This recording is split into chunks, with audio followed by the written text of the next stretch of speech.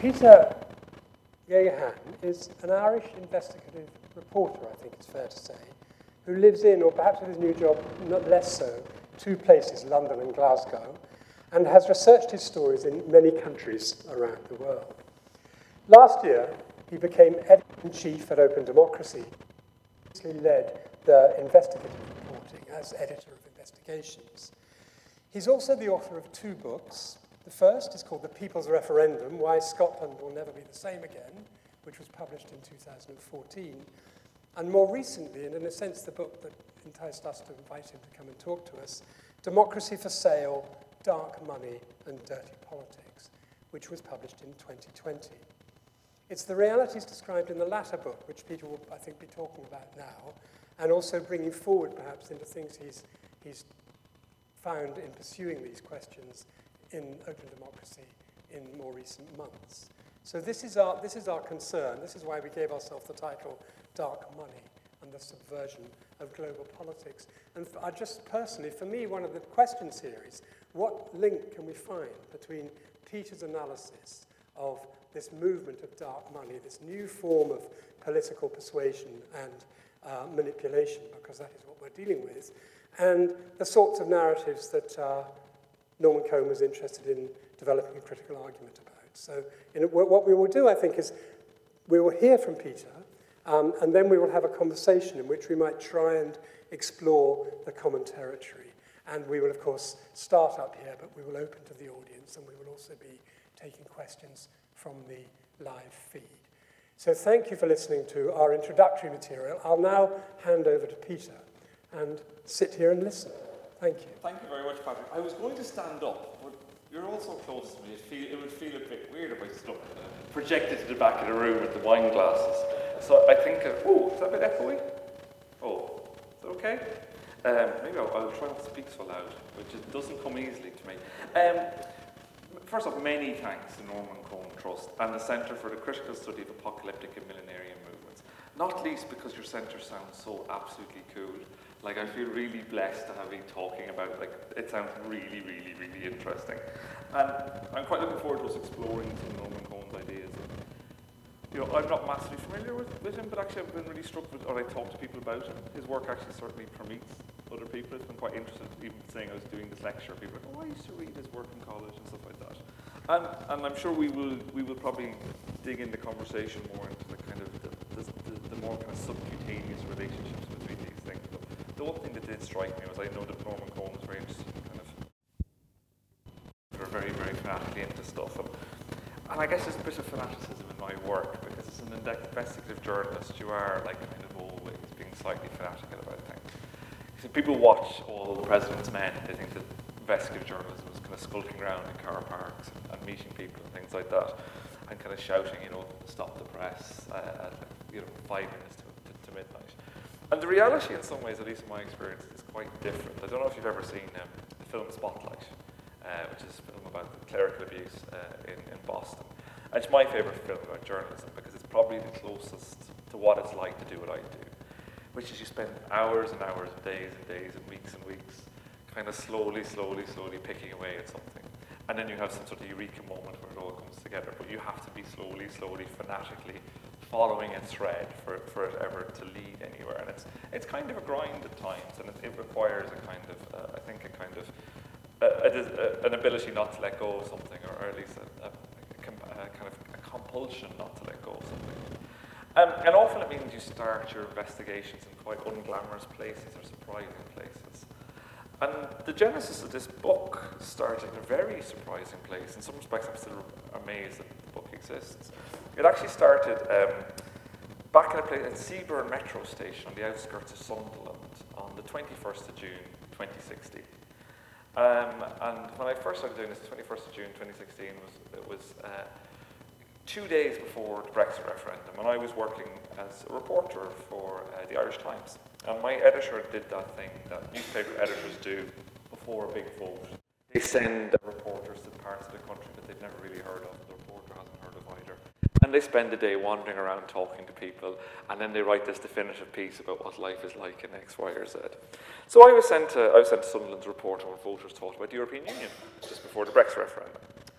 And fair to say they weren't particularly fussed on the European Union in Sunderland just before the Brexit referendum. By the next morning I was getting ready to leave, and my kind of train came into the platform, and I just got on the train, and next to me was a copy of the Metro, the newspaper, the free Metro newspaper, the free sheet. And the Metro had a big wraparound advert on it that said, "Take back control, vote leave," which, you know, the catchy Leave slogan from 2016, it's still a hit now. It had like a little imprint that said, "Paid for by the Democratic Unionist Party."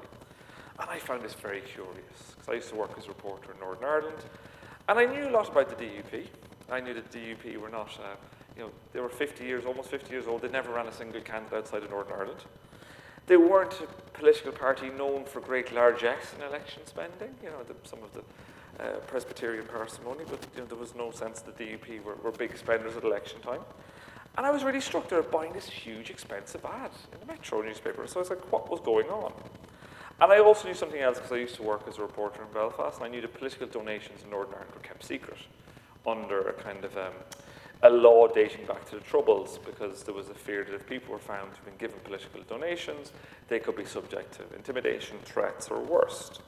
So I was kind of wondering, you know, had someone done something? Had someone tried to use Northern Ireland's anachronistic laws to get around election spending? And I took a little photograph and I posted it on Twitter, and that kind of was the end of it, you know. The train took off, we went past the kind of the bits of heavy industry that were left in Sunderland, and I started writing my copy for the next day's newspaper.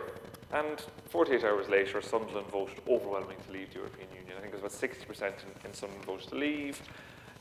Within, you know, a couple of hours, David Cameron resigned. You know, everything moves on, and like the whole way along, you had all the kind of pollsters and everybody else trying to explain what happened in the Brexit referendum. And in many ways, Britain for a number of years, maybe still since, has been kind of cauterized by that story. And I guess in the months that followed the Brexit referendum result, I kind of found myself thinking about being back in that train station and that advert. I found myself kind of wondering just what was going on there, what was happening with it, you know? Why was this political party buying these expensive ads? Like, who was paying for it all?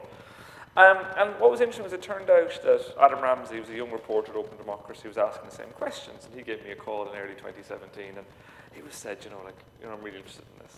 And it's interesting because a few years later, I'm now the editor-in-chief at Open Democracy. I'm Adam's boss. He's still there. And I run a website that's dedicated to public interest journalism. It's all about challenging power and inspiring change. And it often involves digging deep to look at who's influencing our politics, who's influencing our democracy behind the scenes. And, you know, my first taste of working for Open Democracy was this story that Adam and I did. We started this investigation into the DUP's Brexit spending. And we discovered a lot of things. We discovered that the DUP had received £435,000, which is a huge amount of money in Northern Irish politics, for these adverts. And it had been routed through a strange little Scottish group called the Constitutional Research Council, which had been set up by a man who'd gone into business with the former head of Saudi secret intelligence. At times it felt a little bit like a kind of airport novel. Every time you pull the next thread, something kind of dramatic and remarkable happened. And this is a bit in the talk where I should always say that we still don't actually know where that £435,000 came from. So if anybody does know, feel free to come see me afterwards in confidence, you know, and everything, all sources will be treated confidentially. But anyway, so like what was interesting as well was, as I mentioned, this legislation in Northern Ireland, actually that loophole had technically been closed in 2014, but a successive number of Conservative Northern Ireland secretaries had actually never enacted the legislation that was required. So the Northern Ireland donations were kept secret. And so we've published dozens and dozens of stories about this. And eventually the loophole was closed, but interestingly, the Conservative Party, who at the time, if you remember, were relying on the Democratic Unionist Party in Parliament, they decided not to, as was easy to do, instead of using the legislation that existed, which would have made public all donations from 2014, they decided to make it just start from the time the new legislation came in, so we still don't know where the money came from. But I found myself, what was interesting about it, and perhaps because my background is investigative journalism, but I'd never actually done much work on money in politics. I'd done a lot of work on things like, I used to work for Channel 4, consumer affairs, labour rights, those sorts of issues. And I think because I hadn't come from that background, I found this whole world absolutely fascinating. I was like, this is really interesting. Like, DUP is interesting, but more generally, like, what's the influence of money in our politics? You know, what's going on? And it's interesting because when it comes to political funding, Britain is a bit like the United States. It's private money that runs politics, whereas in most of Europe, parties are funded by the state. But the difference between Britain and the United Kingdom is that in America, it's huge, big business. We all know how much money, it's a huge business. I think, the 2018 midterm elections cost $6 billion. There's states with less annual turnover, now huge amounts of money. I think that's really interesting, and I think especially since I wrote this book, because I think when I finished writing this book, there was a bit of me that went, have I gone too far? Have I been too unkind? And a lot of stuff that's happened in the last 12 months has made me go, no, you weren't, you were maybe right a bit too early, and you could have been much, much less kind than you were. And why I say that is because in Britain, actually small amounts of money can make a huge difference, because there's so little money. So for £50,000 a year, you can become a member of a thing called the Conservative Leaders Group, which means once every quarter you get to meet Boris Johnson if you want to. So some people like that kind of thing. And his government ministers, and you can have off-the-record meetings and briefings with them where no notes were taken for £50,000. If you remember not last summer, the summer before, there was a scandal to do with Robert Jenrick, the then housing minister, and Richard Desmond, the Tory donor, who saved himself about £50 million when Robert Jenrick intervened in a planning decision to do with a major development in East London. The two men had met each other, sitting next to each other at a Tory party fundraiser. Richard Desmond had bought a table. That was £8,000. £8,000 gets you to sit next to a government minister and show him a video of your new development. This is not huge amounts of money. It's almost in the scope if we all club together, we could maybe, buy a minister for an hour or two. And the other thing that struck me and I think is really interesting is how the nature of political donations in Britain has changed a hell of a lot. So back in the early 1970s, there was a lot of the asset strippers who championed Ted Heath's Conservative leadership, but they were very different from the kind of City of London privatisation crowd that kind of rode in behind Margaret Thatcher. Hilariously, in those days, in the 80s, Lord McAlpine, who is now passed away, so I can't say this, he revolutionised Tory funding, and he reportedly used to wander around the City of London with a bag for cash, and you just put money in it. And remarkably, that wasn't illegal at the time. That was totally fine. And by 2011, when the Tories came back into power under David Cameron, they were really reliant on the City of London. The City of London money was a big, big thing for the Tory parties, where about half of their funding came from the City of London. And what's interesting is that after the Brexit referendum, party funding has changed a lot in Britain, and particularly for the Conservative Party, because the pro-business elite that kind of were broadly in favour of remaining in the European Union just left the Tory party in droves, as the likes of the European Research Group became more powerful. And the Tories have also become more reliant on money connected to Russia. So people like Lyubov Chernukin, whose husband was a finance minister under Vladimir Putin, she's given more than £2 million to the party since 2012. So you see a lot of the Tory party has also become increasingly reliant on pro-leave hedge fund, people from the hedge fund world, and this might be something you return to, where they're people who have vested interest in disorganised capital.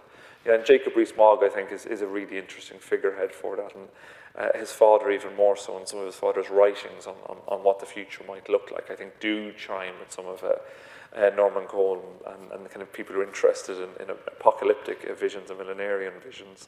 And what's also interesting was the Tory party's funding after Brexit was like a stock market. Which was kind of negatively correlated with the party's Brexit policy at any given time. So if you remember back all those years ago in early 2019 when Theresa May was all those meaningful votes, oh my word, all the meaningful votes.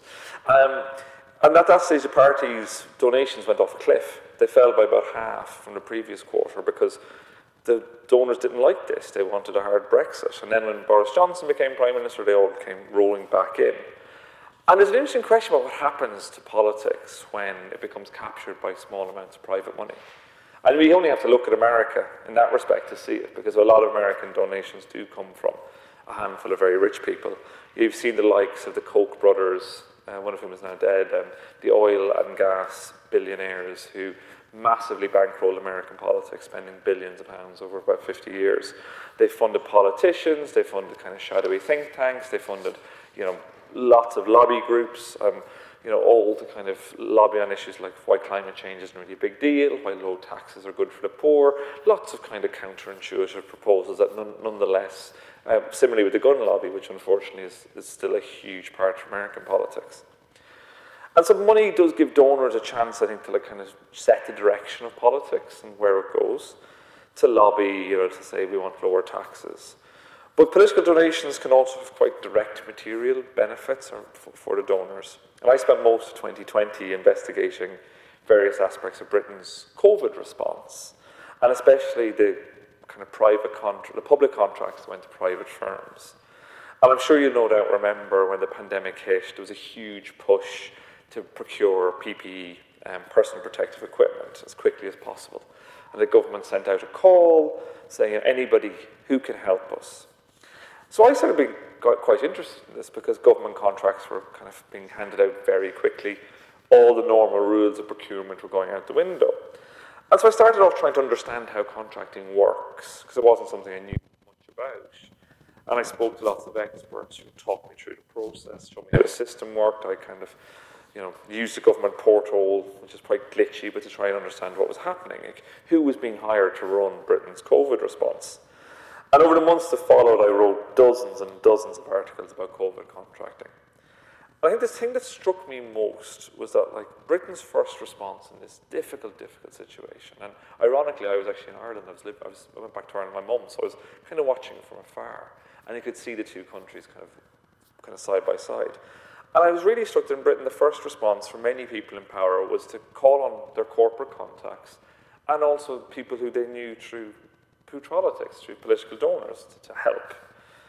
And in the first 6 months of the pandemic, Britain spent over £100 billion on its response. Huge amounts of money went on consultancy contracts. For example, Serco was given hundreds of millions of pounds to run the track and trace system. And actually it didn't run as probably being unfair because it just subcontracted it out to about 30 different companies. Who they were refusing to name, actually, when I used to FOI them. They said, we can't give you out that because it's commercially sensitive, which is quite bizarre. But I spoke to lots of people who were working in this area as well, some of the contract tracers, and kind of finding out what their lives was like. And what was quite striking was Serco was a very well-connected, politically connected company as well. The company's CEO was a grandson of Winston Churchill, a health minister at the time, used to be a Serco lobbyist. And the more I looked at this, the more I saw that this kind of revolving door between politics, between public life and private life in the UK was completely interconnected. And I thought, COVID, I think, for me, revealed the kind of depth of this cronyism and this clientelism in British public life. And that's not really my own opinion. Like the government's own spending watchdog, the National Audit Office, did a report in which it found that what they called politically connected firms were 10 times more likely to get a government contract.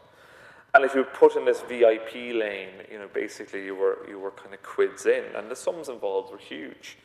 There's one business was owned by a conservative donor that supplied beauty products to high street chains and was given £65 million contract to provide face masks to the NHS, which is quite a good return.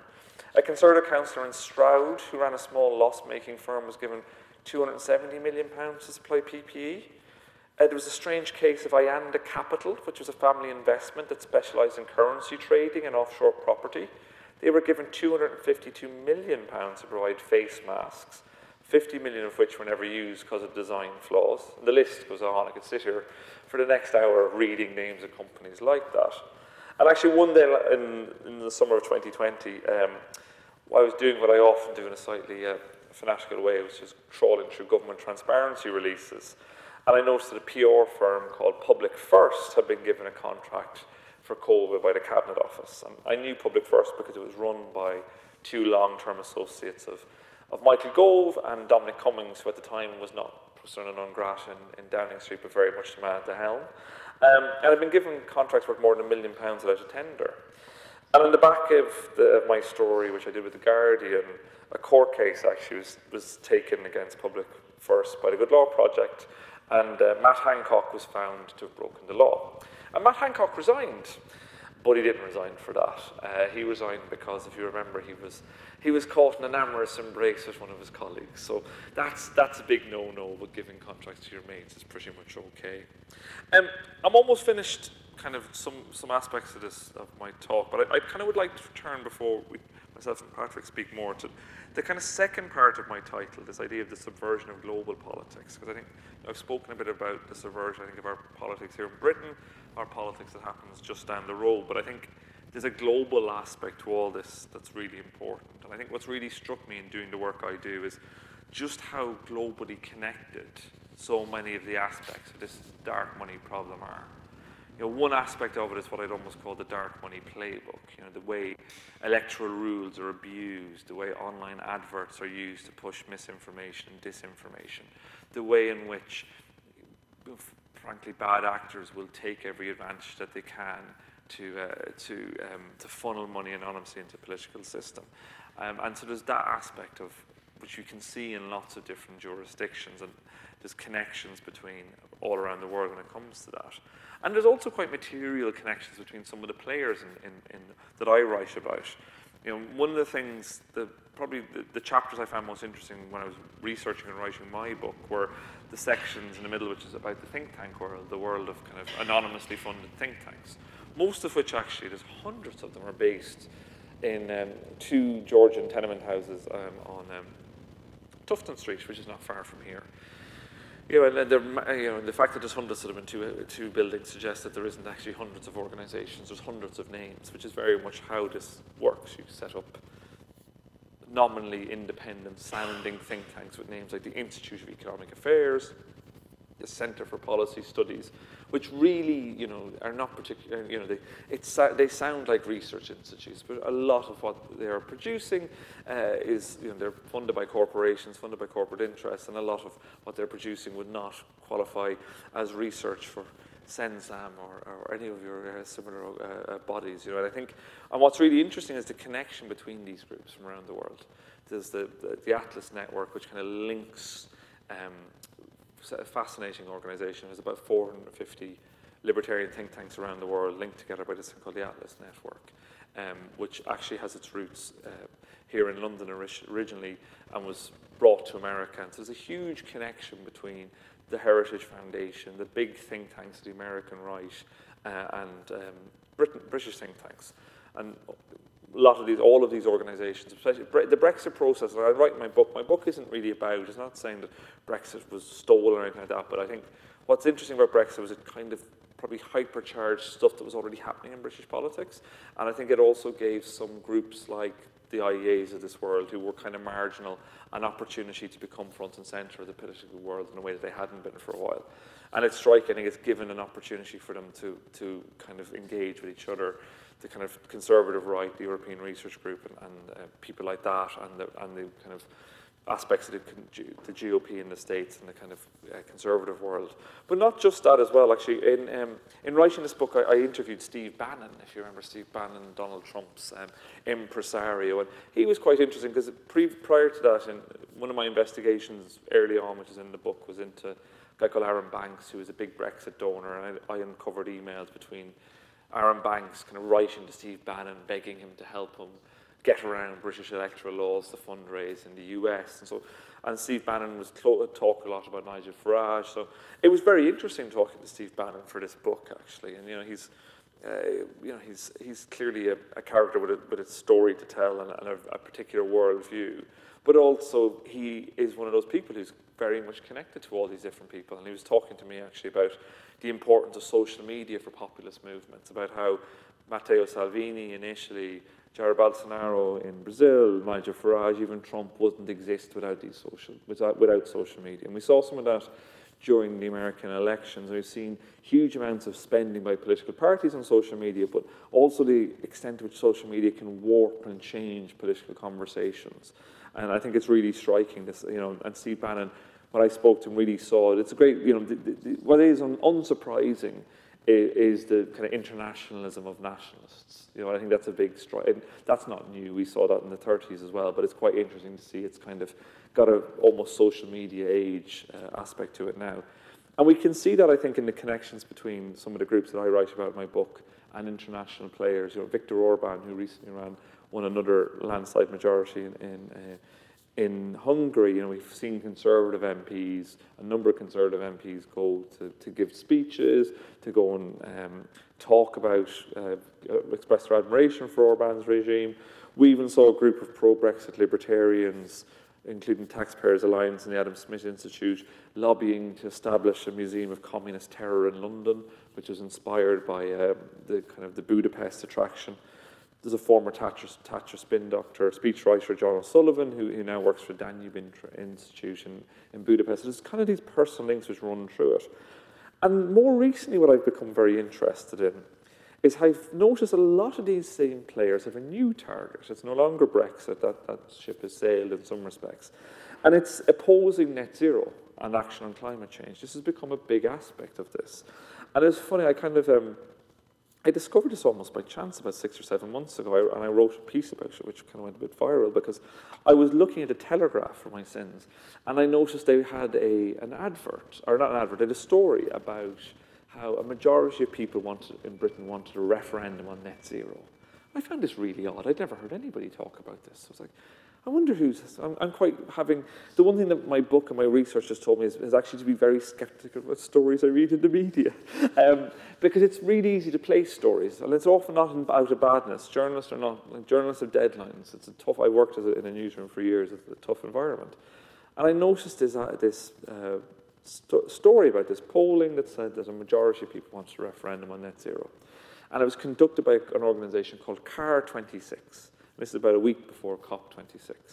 So I went on to Company's House. I noticed that CAR26 was only set up about 3 weeks earlier. And I noticed that one of the people who's the front woman for CAR26 was also a member of, I get confused between Reclaim and Renew and the various different, Lawrence Fox's political party, which is underwritten by a guy called Jeremy Hoskin, who was a big Brexit donor. He spent about $5 million on this bizarre vanity project. And I noticed that the polling had been conducted by another group, which was part of the Brexit campaign. And so, but within 24 hours, it was being debated on the BBC's politics show live. So, and it's so that's how easy these things are to transmute from what was effectively, maybe £1,000 budget opinion polling. So it's so easy to kind of influence our political debate. And subsequently, since then, Nigel Farage has announced he's going to set up a campaign for a referendum on net zero. The European Research Group has morphed into the net zero scrutiny group of backbench MPs, or the exact same people, using the exact same tactics in many respects as the European Research Group of MPs did as well. And actually, earlier this month, myself and one of my colleagues at Open Democracy, we published an investigation to the Global Warming Policy Foundation, which has also kind of rebranded as Net Zero Watch. And we revealed that it had received funding from the US, from some of these big US. Almost all of its money comes from the US. Almost every penny the Global Warming Policy Foundation gets comes from the US, or well, over half of it. And what's really striking again is that in the kind of organisations who are giving money, with Richard Mellon Scaife's foundation, people like that, who spend hundreds of millions of dollars every year in America, and for a couple of $100,000 in the UK, would get huge amounts of media attention, traction, places in the media, conversation points, talking points in Parliament. And I think that's what has me still thinking that the title of my book, Democracy for Sale, is still probably quite relevant. Thank you very much.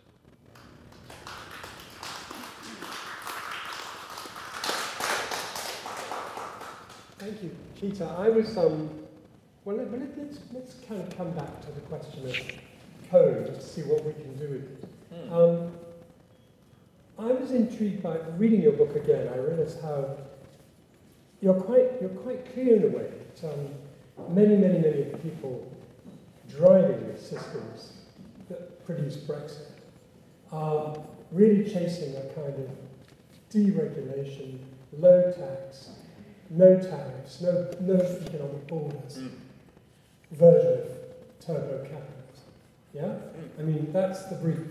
And yet, much of the journalistic discussion of Brexit was all about the left behind, and it was all about Little England, which, of course, in the 19th century was quite a liberal cause because it was anti-imperialist, but is now seen as a kind of dim-witted backwardness, sort of not being able to move. And I wondered, because so many of the narratives of Brexit were dealing with this other set of problems, And yet the actual driving interest of the people who were scheming and manipulating and hiding money and doing all these things you've described so well, then you get the feeling they don't care about any of that. They're not little nationalists. You know, they're already jumping around all over the world. They have a completely different vision. So how do those two come together? How do those two sides of this new politics come together? It's a really interesting question. One of the most fascinating books, and actually, I can't remember who sent it to me a few years ago, was a book called The Sovereign Individual, which was written by Jacob Rees-Mogg's father, William Rees-Mogg, formerly editor of The Times. He was a co-author of this book, The Sovereign Individual. And actually, Fintan O'Toole references it in his book, Heroic Failure, but actually the most interesting discussion on it is there's an epilogue to Gabriel Gatehouse's fantastic The Coming Storm podcast, which is all about the rise of QAnon, which he has a kind of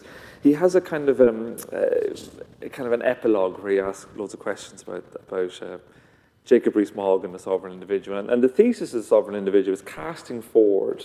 It's kind of written at the dawn of the internet, and it's casting forward into a kind of a world of sea standings. If you don't know the sea standing world, which is the idea that, like, basically in international waters, you can live a sovereign life in which your regulations don't exist and you don't pay taxes. But it's going beyond that and imagining some world where there's kind of almost the supermen, the kind of supermen of the world who are unfettered by any demands of the state, any demands of kind of the bonds of nationhood. For a few enlightened souls in this new tech utopia, are able to do. In some ways that Jeff Bezos and Elon Musk's of this world are kind of represent. You can see it's in some ways quite a prescient book. It's not without its.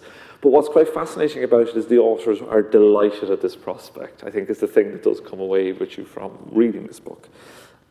And fathers and sons aren't identical, but it's not hard to see some echoes of that in Jacob Rees-Mogg's.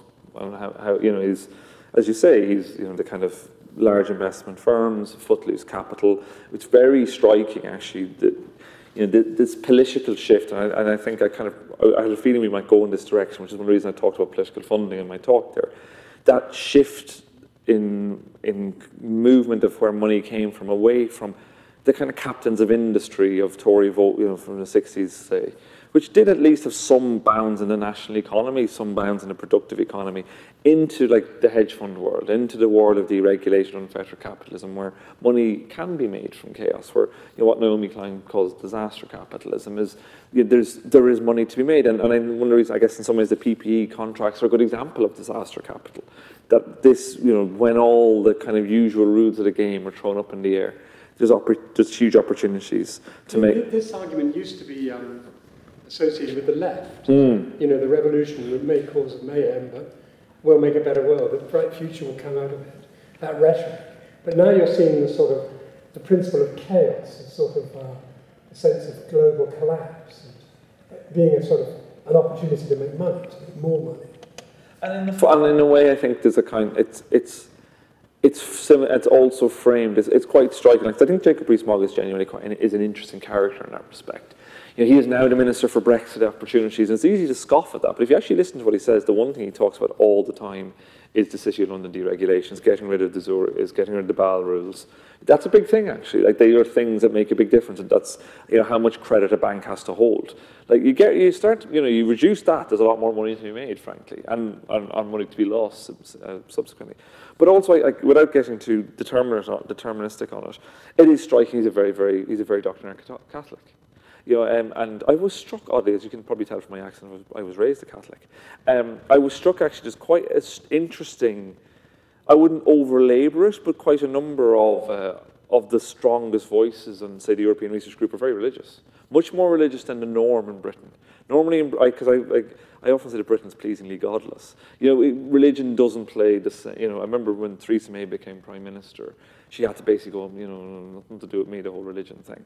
And it's quite interesting. And I think there's a desire for social control at the same time as, and so I think it's not just, there's aspects that are both in terms of financial, but also there's a desire for control. And I think you can see that played out in America very, very strongly, actually, these two things which, and you can actually see it in some of the libertarian, there's a kind of interesting kind of, without labouring the point too much, the Peter Thiels of this world, the PayPal billionaire, who actually in many respects is very, very, very doctrinaire socially. So I think, in some ways, there's a revolutionary aspect to this, because there's also often a story of moral decay. There's a story of making money and a story of moral decay, which are kind of locked in with each other. And I didn't speak about it there, but there's a chapter in my book that talks about a group called the World Congress of Families, which is a very fascinating organization. My colleagues at Open Democracy have done a lot of work in the World Congress of Families, which is a group that was set up by very, very right-wing American Christians and very, very conservative Russians around Putin, people like Konstantin Malafeyev. Yeah, and we've published a few stories in the last couple of months about them, but I thought more people would in the back of the invasion of Ukraine. But what this group started up in the 90s was, pushing very, very, very hard doctrinaire Christian lines. Very close to Viktor Orban, a number of their annual conferences have taken place in Budapest. Matteo Salvini addressed their conference in Verona, I think it was 2018 or 2019, ahead of the European elections. And what you can see, I think, is a similar space, is a similar kind of, it's the internationalization of nationalism, a very strong focus on social control, but similarly, it's a series of interlocking narratives which are kind of in a way tapping into some sort of revolutionary conversation as well. Unsurprisingly, the monetary aspect, which is what I focus on, is very often not the thing that's discussed. So that you rarely hear the conversation about the money flows and how how that side of these operations work. Now you've also taken in the book, you've gone back quite a long way. You go back into the 70s. You attach this the politics of in this country we've seen around Brexit, and which other countries have seen in different manifestations. But you've attached it to the sort of the 70s attack on the state. Many of the same people are involved. So there's a sense in which we're dealing with a kind of set of outriders of the Conservative Party, sometimes in, sometimes further out, who have worked to dismantle the post-war settlement and all that supposed common culture that came out of 45, and who have then found Europe as an alternative to the domestic state, having sort of brought that into whatever shape they're prepared to be bordering at. Do you know what I mean? They've moved on. So there is a kind of strong sequence here, which runs through several decades. But you've also talked, interestingly, I think, about the media situation. So you've talked about, you've got Berlusconi in there as an early example of a leader who decides there is a politics in just reinventing yourself but being visible every day. A sort of truthless politics, if you like, but omnipresent. And you've also talked about Pepe Grillo and the Five Star Movement. I thought maybe you could give us a sense of how this leads you into an analysis of what social media have done to politics. Because I think that's where it goes. Yeah, I actually found Pepe Grillo really fascinating, because I found myself, because this book was a product of, it was written on the back of a lot of investigations. I actually written, frankly, pretty quickly in the second half of 2019, and then the pandemic slowed it all down. But at that stage, the book was pretty much locked. And in a funny way, I think it was my previous book, because you mentioned there about the Scottish book, which was 2014. So if you remember, the referendum was September 2014. With aspects of this book, I tapped into some stuff that had I spent a couple of years later, I might have missed, that were better for being fresh. And they might have been manifestations I would dismiss as not being very important. And that's a precursor to kind of, it's almost like an apology for those who read the book and go, why is he writing about this? But I mean, I became very interested in this idea of the Brexit Party, which in retrospect looks like a nothing thing. It looks like a nothing burger, a kind of short-lived, odd political movement that started. Nigel Farage, purely a Brexit manifestation, tops the polls, disappears, you can tie it to the story of one man as a disruptor. But I was very interested in it because what I was interested in was this idea of a digital party. The party had it was kind of like a fake digital party too. It wasn't really online either, but it had none of the manifestations of a normal political party. It had no members. You gave money into a PayPal account. It was a kind of it was, at one level it was kind of like pure spivery. But I was really interested in what, it felt like I was tapping into a different conversation, and that was this idea of a different place where politics could take place. And I was very interested in the work of Paolo Gerardo, who's at, I think he's at LSE, who's written a lot about digital parties as well, I think, which I thought was really interesting. This idea of like where does politics go online? And the kind of digital party is the Five Star Movement. The Five Star Movement initially was, kind of the first one.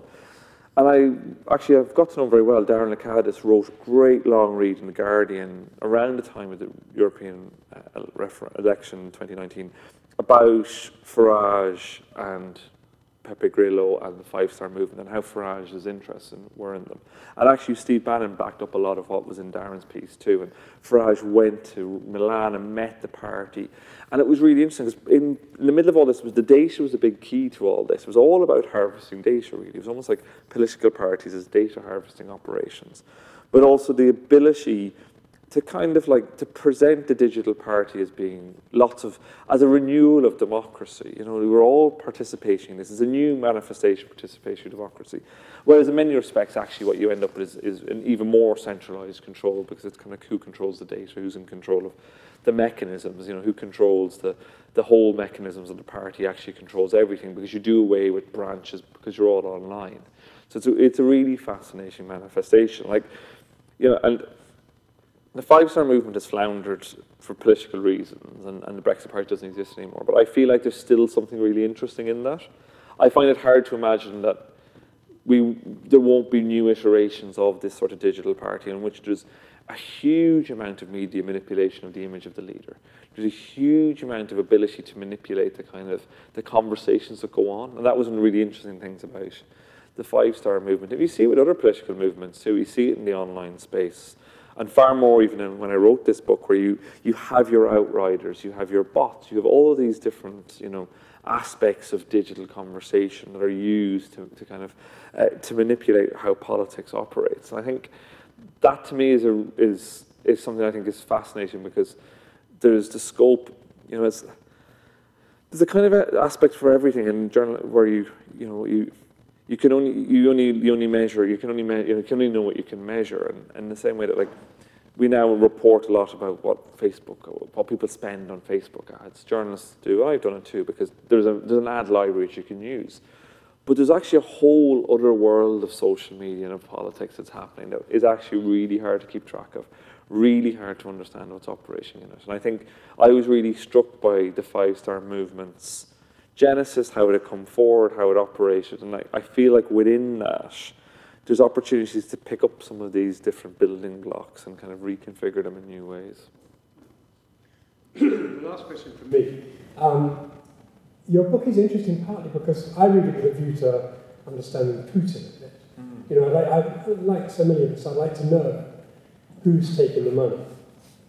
Is the dark money from Putin? How much of it? Reading your book, I realised that a great deal of it, of course, is not from Putin. A lot of it is from within this country. Yeah. And a lot of it also, a great deal of it, is from what you or they, that you describe, called the Anglosphere, comes in from America. Yeah. So were you surprised by the way that worked out? I mean, the way the quantities played out, or the degree of influence?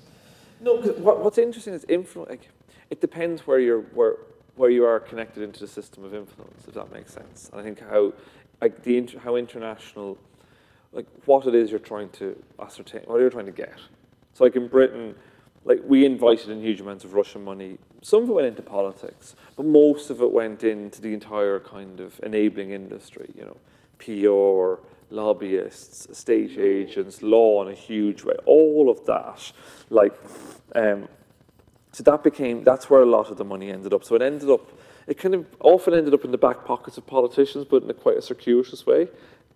They might have, like a number of members of the House of Lords, gotten on the board of, large Russian interests and received money in that way.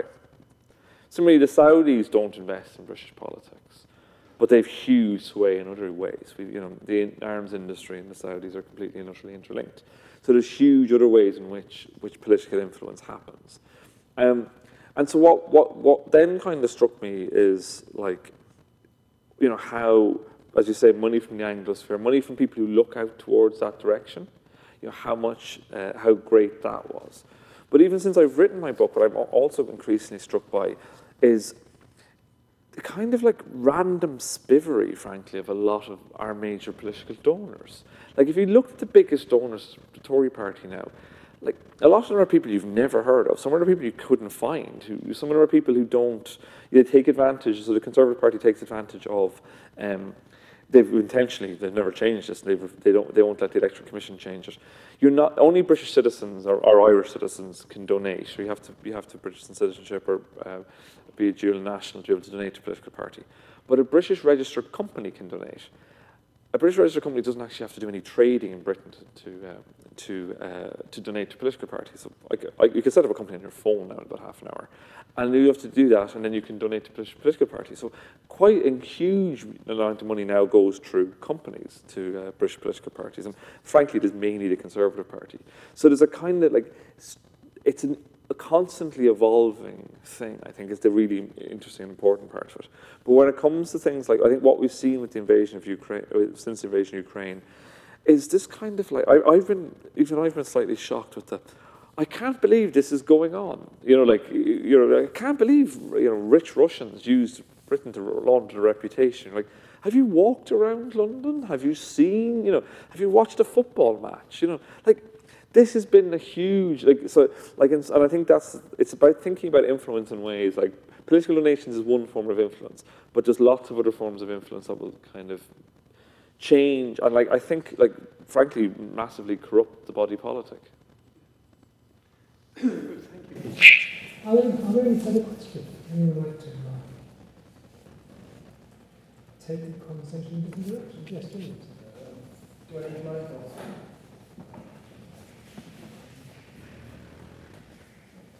Thank you very much. Enjoyed that. And I just want to pick up on a very interesting point I think you made in the discussion about religion. I mean, maybe I would ask this question. But, and Rees-Mogg and the Catholicism and the type, I should say, of Catholicism, the rhetoric of Catholicism that goes with it. Because I think you're absolutely right. In this country, or let's just say England for now, you have to have a kind of decaffeinated religion. It's nice, tolerant, sweet, nothing too much. None of the details, none of the ritual, none of that crazy stuff, But there's an exception. One of the exceptions was Thatcher, and it's this anti-establishment kind of thing, isn't it? That you can come as an outsider using it. But I think the interesting thing was Rees-Mogg is interesting because where it's failed religion was Tim Farron. As soon as he starts talking about all this stuff, he was out.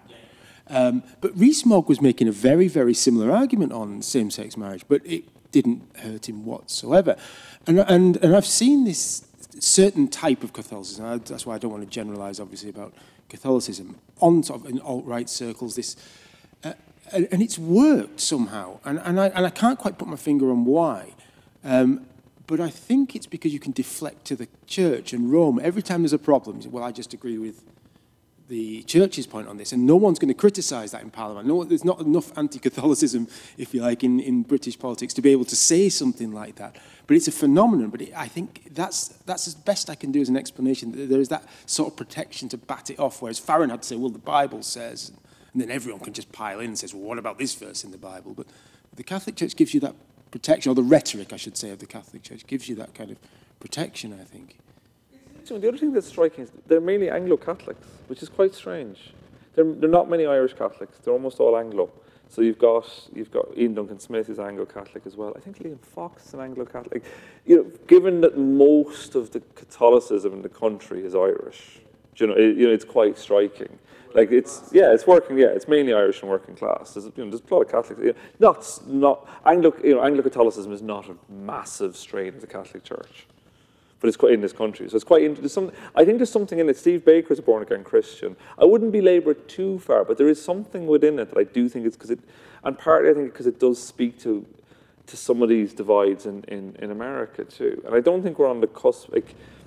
What's interesting is that I think it's allowed views and positions that in the scheme of British politics are really, really quite fringe. Like on issues like abortion, which in some ways are just not, even in the conservative right, are not issues.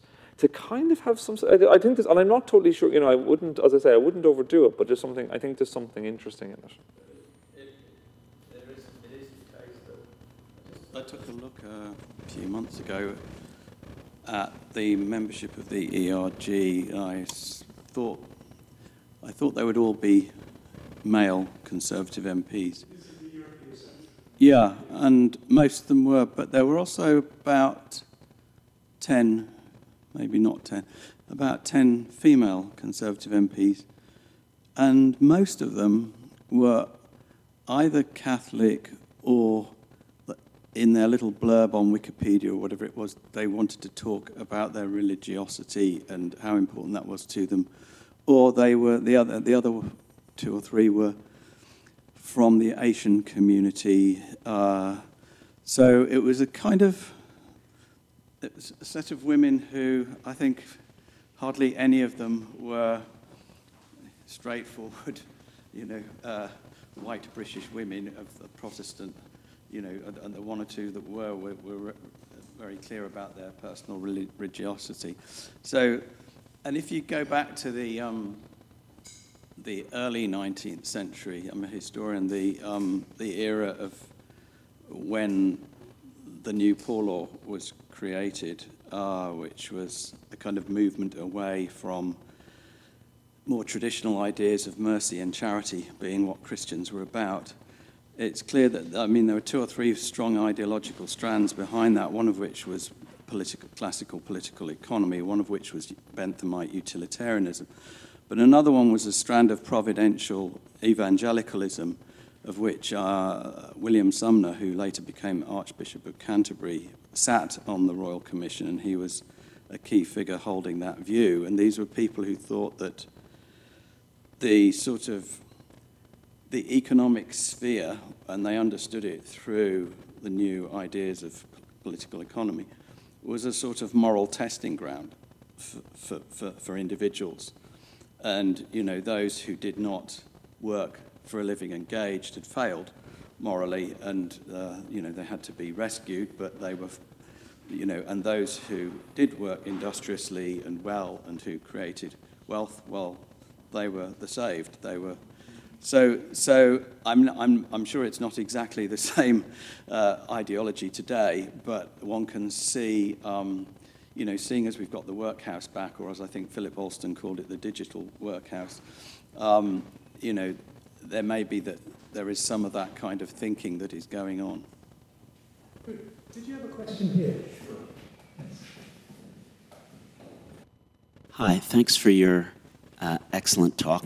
I'm Jason Pack. I've written a book, Libya and the Global Enduring Disorder, which it was funny to hear so many of the themes of my book with a slightly different accent. But I have two questions. And the first is, you've touched on, I would say, the core principle of my work, which is a range of interconnected, both sovereign actors as well as individuals and non-state groups, as well as multinational corporations, who benefit from disorder. And the political ways in which, say, Putin or Orban or Bolsonaro or Trump benefit from disorder are well covered, and we need not rehash them. You said something on the economic front which resonates with certain things that my research has uncovered. You talked about ways in which hedge funds might benefit from a quote-unquote disaster capitalism. And of course, this is very paradoxical to lay people because obviously something like Brexit or Trump did not improve the economies of the United States or US. And if you're in a spider fund, your funds have not gone up. I'm not completely convinced by the argument of the benefit of disaster capitalism is for corrupt access to contracts, although for some individuals it may be. You talked about ways in which volatility in and of itself, and you could see some certain kinds of quants and high-volume traders might benefit. So I wanted to ask, and because this is a long question, I'll stop with one, unless there's more time later. What kind of a hedge fund in specific would benefit from this more disordered universe? And I'm not talking about deregulation, but actually the huge volatility of, say, the pound that we're experiencing, or the events in Ukraine and the price of Brent crude changing so rapidly?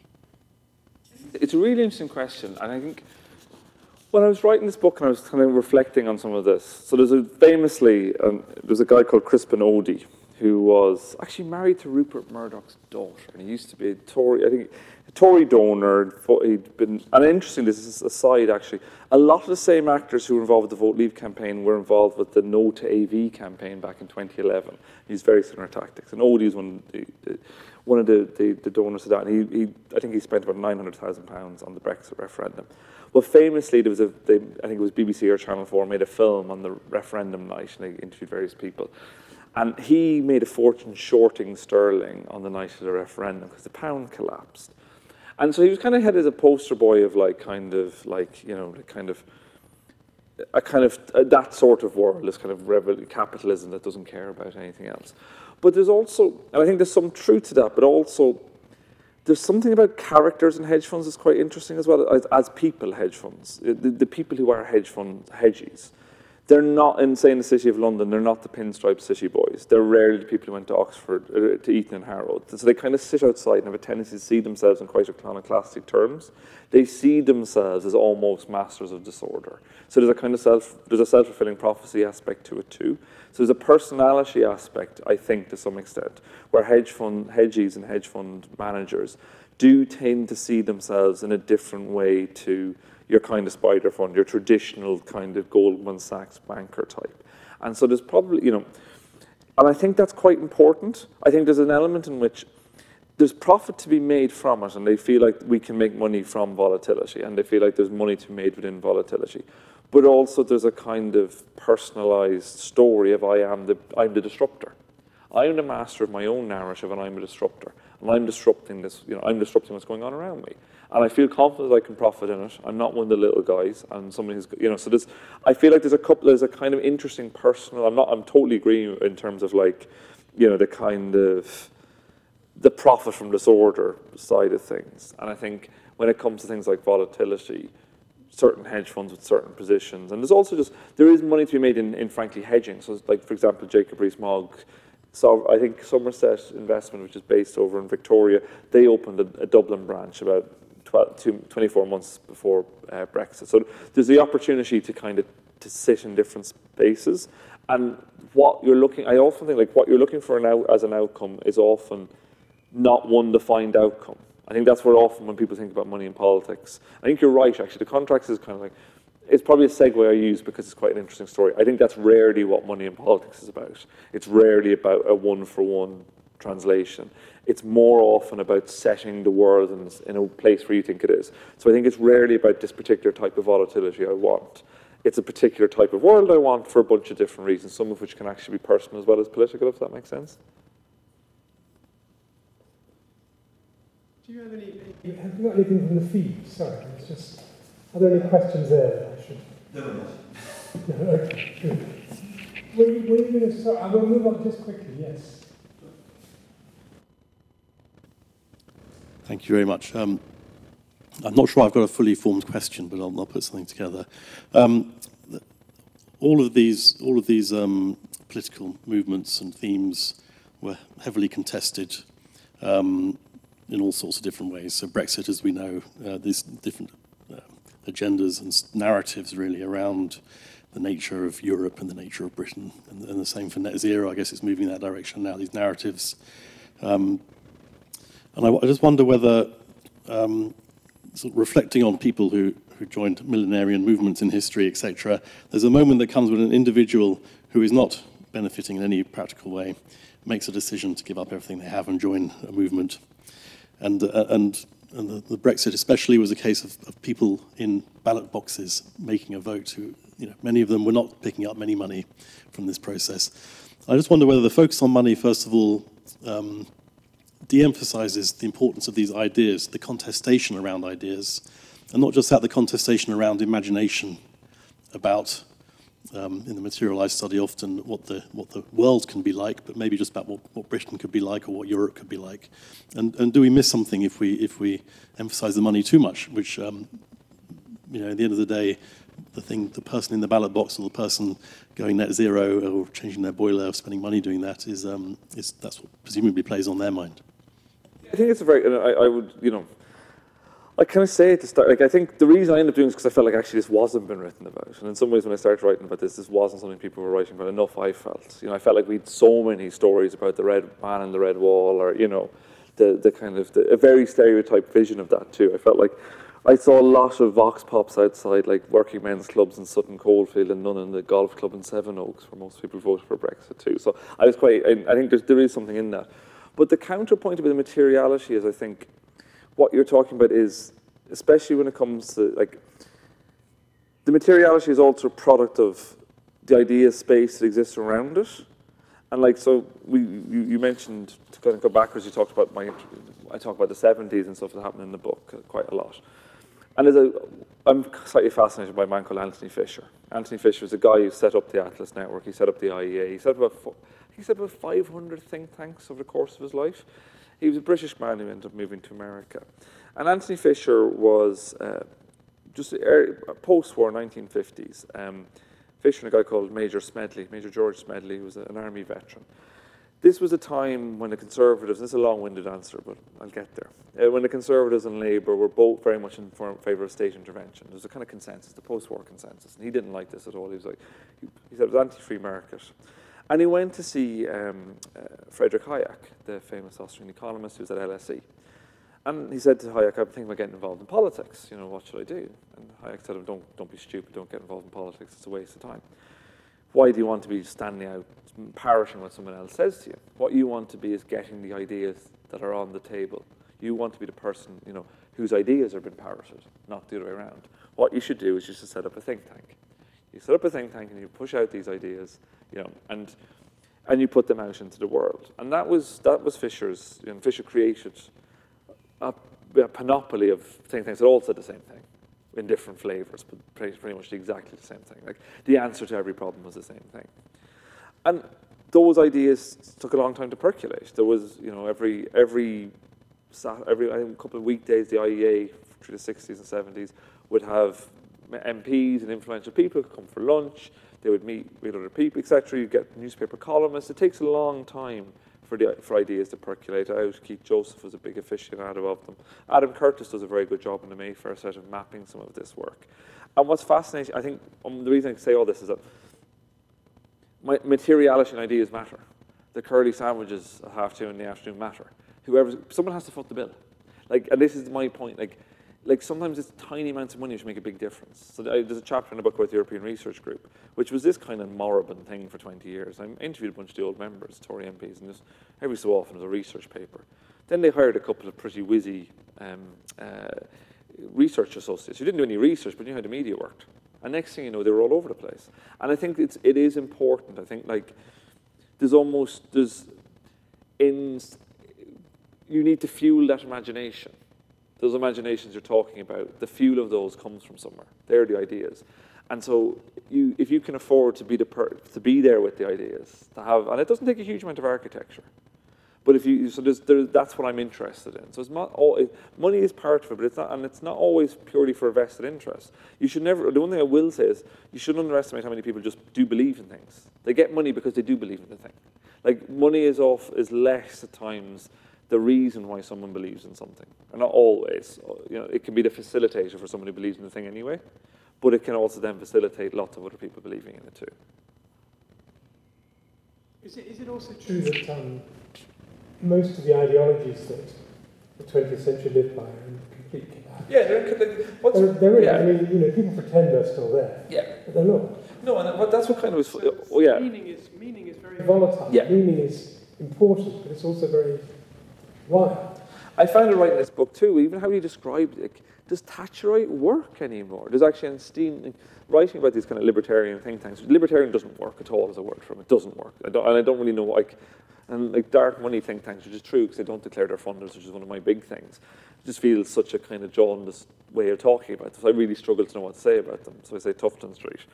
But to call this Thatcherism, it probably isn't really on most people's. And Steen Westlake, who's now at the Royal Statistical Society and would be kind of from the right of the Conservative Party at one level or economically at one point, talks about kind of cosplay Thatcherism. I think there is something in that because you're right. These ideas are, you know, and you see it with this government now. The government's a weird, unholy mix of people talking about, like, you know, we need to get cut 25% to civil service so we can have tax cuts. You know, how does that work? You know, and like, it just is a kind of weird hodgepodge of things that are supposed to, you know, and no, I think it is. I think there's a kind of, and I think that's where the other thing we were talking about, the sense of, for some, the sense of some idea of what the future looks like, that is also bound in with some ideas of social control, is actually quite compelling for some. Good. Have we got any more questions or observations? Or I don't know, yes, got that. This is not my field at all, but thinking of the relationship between what that gentleman referred to, the person in the voting booth, in relation to dark money. I mean, well, a few of us here anyway are getting on a bit. Not everybody, I'm pleased to say. But, and we probably are old school and maybe even read newspapers and take time to research subjects. But the vast majority of those actually now in polling booths are a new generation and the one below whose information on the whole is coming from what we call social media. So he who pays the piper plays, plays the tune. I've got that wrong. Thank you. In other words,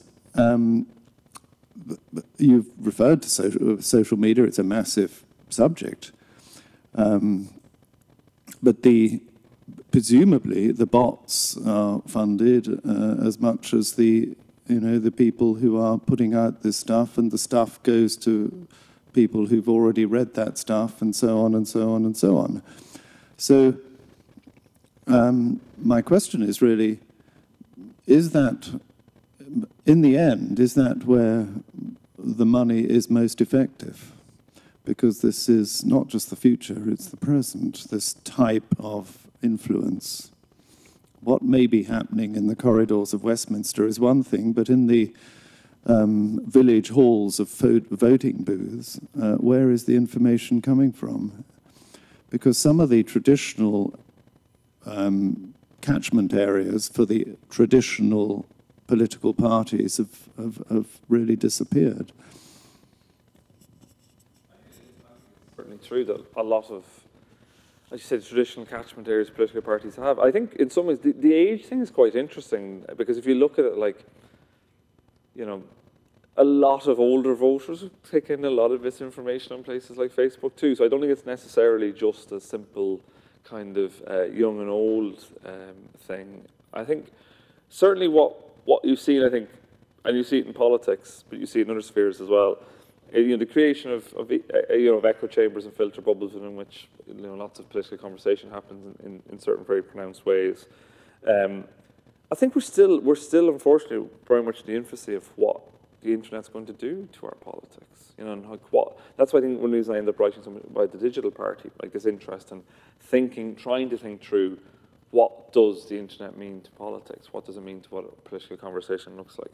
How, again, as you said, like how is money spent online? What's the kind of things that you see? You see actually we see a lot of it actually during the Russia-Ukraine and during the war. We're seeing a lot of kind of online disinformation happening. But often I think it is important. It often links with other types of media too, like old media coalesces with new media, like influencers coalesce with like traditional ways of doing things. And I think that, to me, is still the kind of thing that is, you know, there's still an imprimatur that comes from, say, getting your story into a newspaper and into a news outlet.